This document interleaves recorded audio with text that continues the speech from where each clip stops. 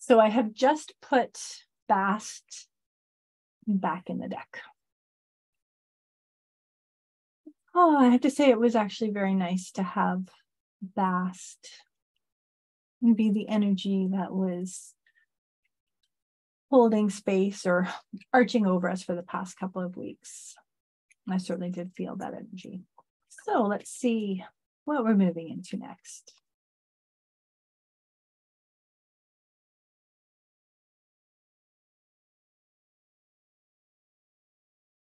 Oh, of course. Of course. Sekhmet.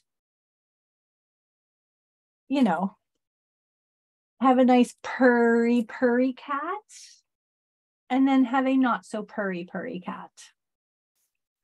So let me just get her on here so we can have her Sekhmet.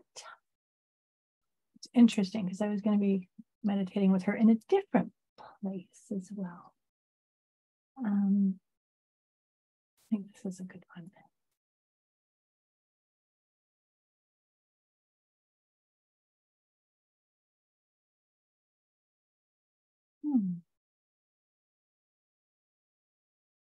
Let me just try, there might be a different one. And that is just a little bit bigger. Oh, nope, it's not at all.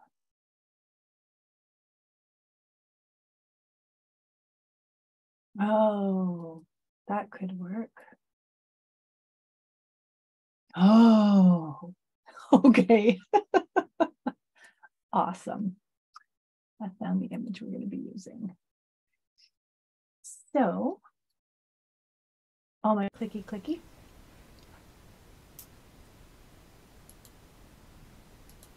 Look at this. There she is. So that is exactly the image on the Goddess Oracle card. The only thing it doesn't have is her name, Sekhmet, and the energies that she brings: anger and rage.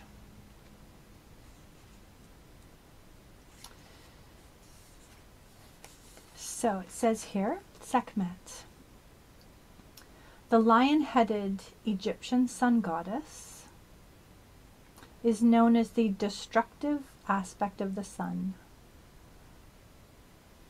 Vowing to destroy all humanity in a fit of rage, she went on a killing spree. She was stopped by the intervention of Ra, the high god, who put huge vats of beer mixed with pomegranate juice in her path. Mistaking it for human blood, Sekhmet consumed the drink and became intoxicated. When she woke up, her rage was gone. So the red in this painting signifies Sekhmet's scorching, smoldering nature. Sekhmet leaps into your life to help you face your anger. So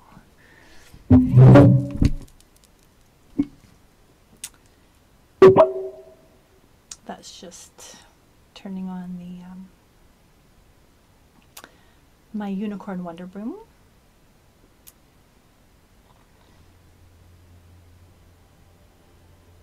Seems like very peaceful music to open us to connecting with Sekhmet.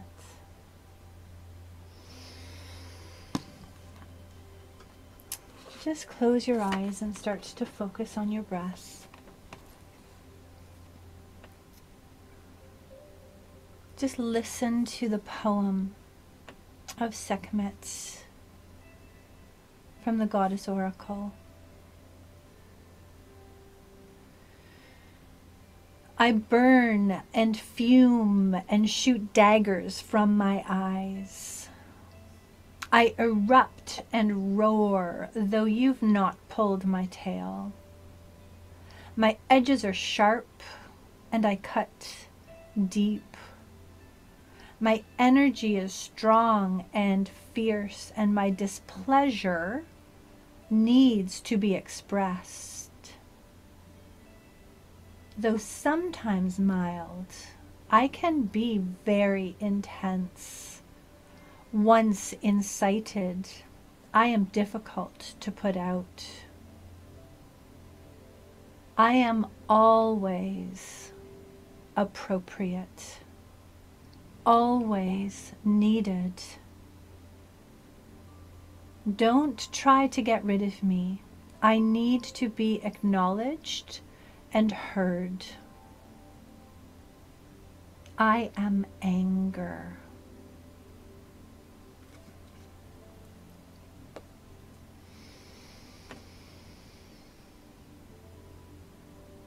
So breathe, breathe into that place. In your torso, drop your breath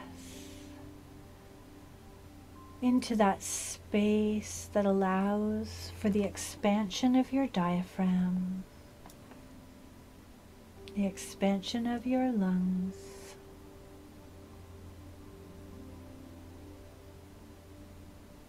As you breathe, be aware of any place in your body that you might be holding tension. Breathe into that place, and as you exhale, release the tension.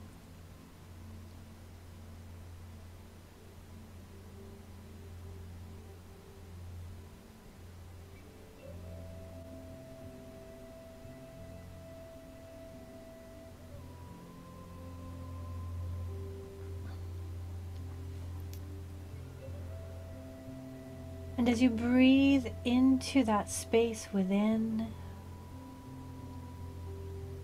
into that inner landscape,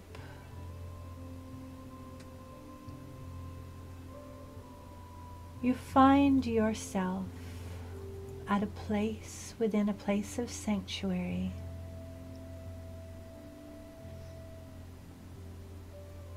A place where the three realms of land and sea and sky come together.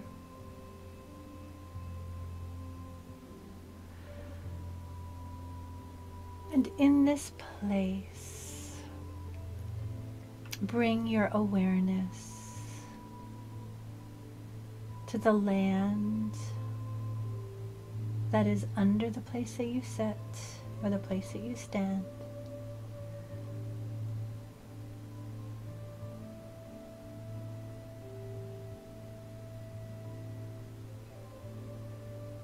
You feel the particular energies of this place where you are, this place that is so familiar or so welcoming or so safe.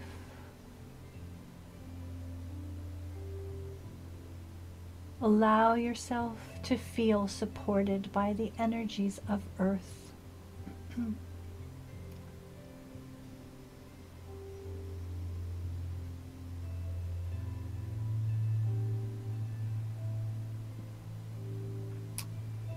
And then shift your focus so you become aware of the water in front of you or surrounding you, whether this is a lake or a river or a stream or an ocean.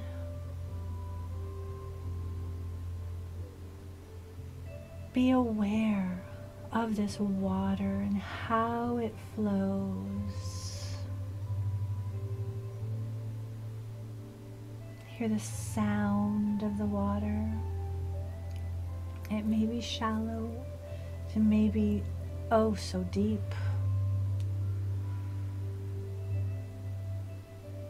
But as much as you connect with the solidity of earth, allow yourself to connect with the movement of water.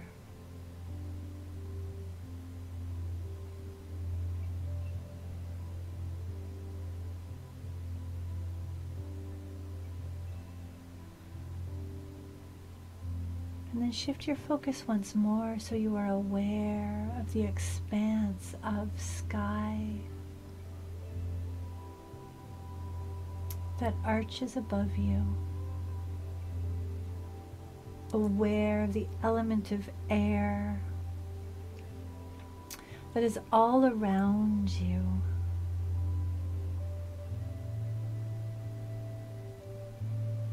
As you breathe into that connection with sky,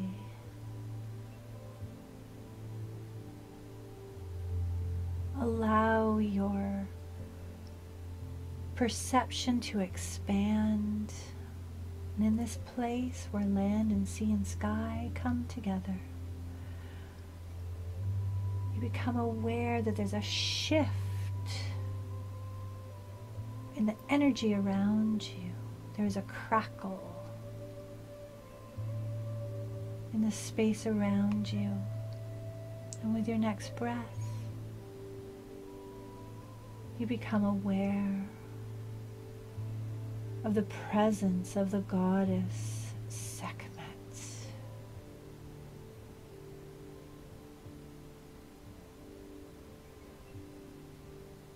And she comes to you in this place of sanctuary.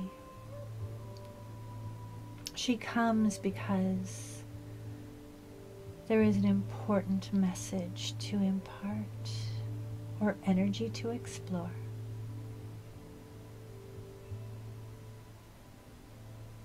You open yourself to Sekhmet's wisdom and to the reflection of her energy. You allow her to take you where it is that she needs to lead you.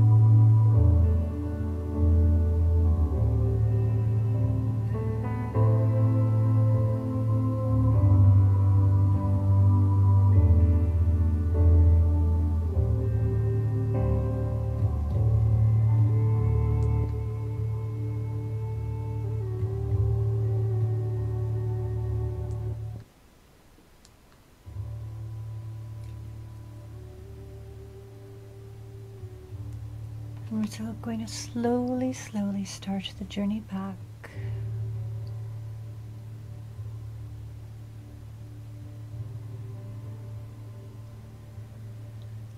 And slowly shift your focus. Bring your awareness back to your breath.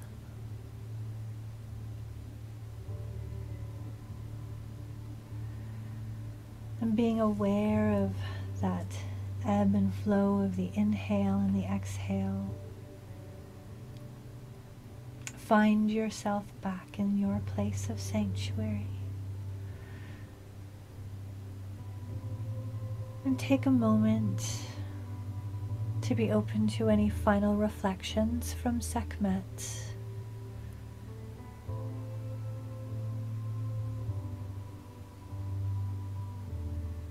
And to take some time to thank her for spending this time.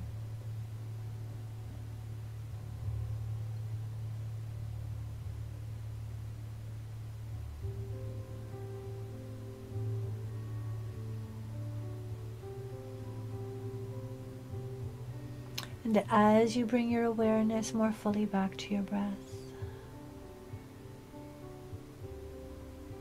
you watch as the shape of the goddess Sekhmet starts to shimmer. It starts to dissipate. And you watch as this goddess energy is enfolded back into Source. And it is you sitting in this place, in the place where you are, carrying the experience of the connection with Sekhmet in your energy and in your cells.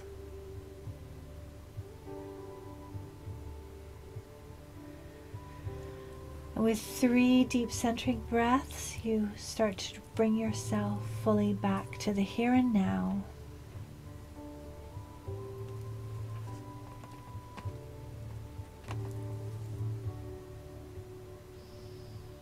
When you're ready, you can open up your eyes.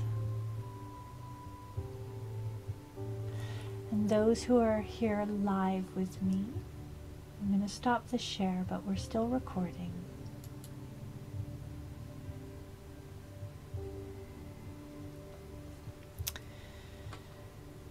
So welcome back, everybody.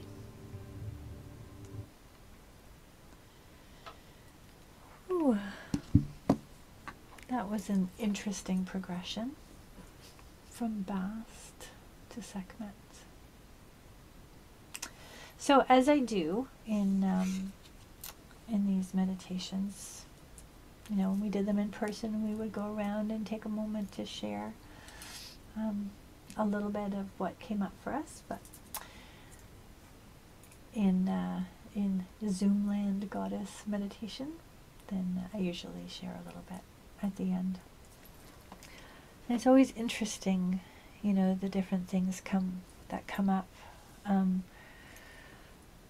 So I just want to share just in a nutshell, because I know I could actually probably take what the experience was and talk about this for a very long time, because it seems like this is something which has been coming up quite a bit. You know, this card, Sekhmet, is, I don't know if you can see, it's a bit blurry, but it says anger and rage, and certainly coming from that psychotherapeutic bent, you know, recognizing that those are 2 very different things. And one of the things that I've been talking about a lot and exploring with people a lot in the Soul Alchemist Academy Liminal Path. We were just finished a little bit ago the course called The Wisdom of the Dark, and one of the things that we explore there are the dark emotions, or what I've been starting to call the dark emotions. And the dark emotions are not the uncomfortable emotions. The dark emotions are the emotions, any emotion that has been embedded with shame. And so, you know, bliss can be a dark emotion. If it is this relentless pursuit of bliss in order to, because the world has to be good, you know, that's, it's coming from this shadow place. And so being able to differentiate, even within our bodies, the difference between anger and rage. That anger is the emotion that tells us that a line has been crossed, a boundary's been crossed.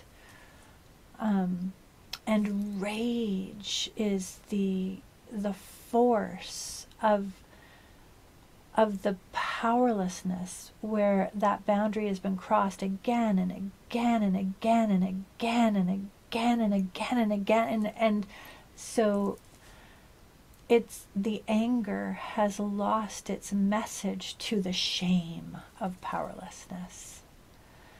And knowing that sort of in my therapist brain, but I was looking at this image of Sekhmet and how she has the cobra on her head, which is very interesting to me because I've actually been working with, so that's Mertseger, I believe is how you say it, the cobra goddess.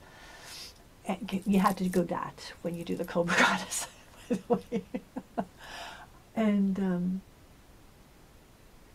And she's the guardian, the protector of the necropolis, of the place of the dead, the place of the dark, of the shadow, which can be a place of sanctuary. And she is said to be both merciless, like if you step out of line, she's like, that's it. But she also has, if you treat places, relationships, people with respect, then she is, she holds that sanctuary space. And so it's interesting to me that she's on Sekhmet's head, and that you know, that discernment to be able to say, like, no means no. You know, a line is a line. But if there's disrespect that's brought into it, then it's like that cobra is like striking, and the rage can come out. So really being aware of the difference of those in the body is one of the things that really came through, because I looked at Sekhmet, I looked at her face, and she's not raging. There's an empowerment. There's a dignity and a grace, and just that presence. And that's what anger can give us. Like, this deserves respect.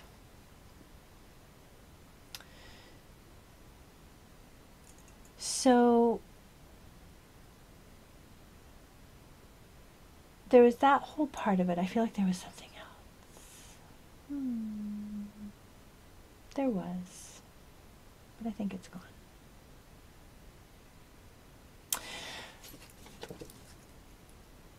So just that, the vitality that can come within when we listen to our anger, our healthy anger.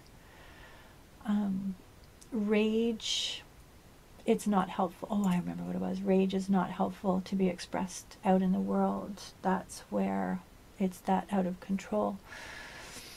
But when rage shows up, it's telling us that we have disconnected from that empowerment within, and we need to heal that. We need to weave that back together in order to be able to come forward with anger, healthy anger.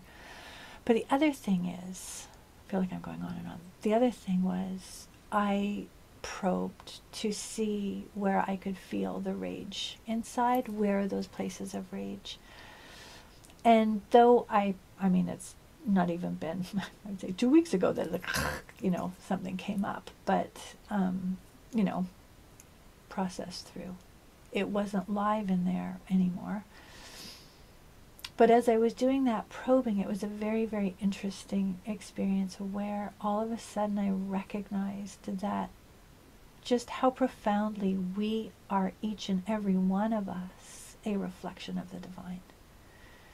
You know, that we are, alchemically speaking, we are all a part of the all. We truly are.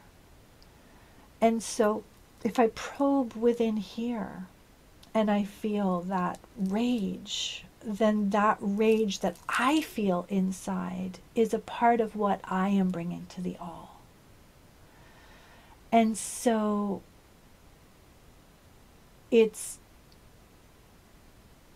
I'm almost wanting to say a gift to myself and the all, to look at that, to listen to that, to release that. You know, the more that I can move into that healthy, empowered, boundaried way of being in myself, that's an energy I feel in myself. That is an energy that I bring to relationships, and that's an energy that I bring to the world. And that shifts things. So it was just sort of that awareness of a greater interconnection, and perhaps that's that reflection of the sun and that the cobra of sovereignty sitting on the head. So with that, with a little bit of lion, with a little bit of cobra, I'm going to thank everybody in Zoom land who is joining for this goddess meditation.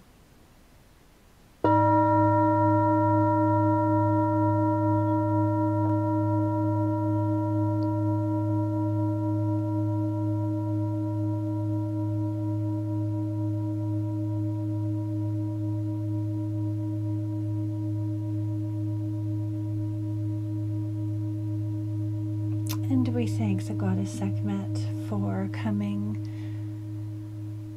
to this space today and for sharing with us the wisdom of healthy anger and the invitation to release the shame and the pain that may have the power to move us into the rage, and to transform it back into that healthy anger.